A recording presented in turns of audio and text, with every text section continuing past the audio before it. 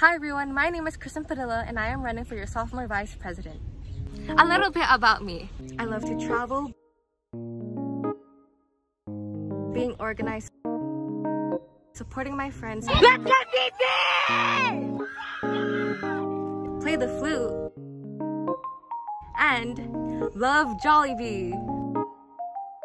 Some of my hobbies are reading, drawing, painting, and building Lego sets.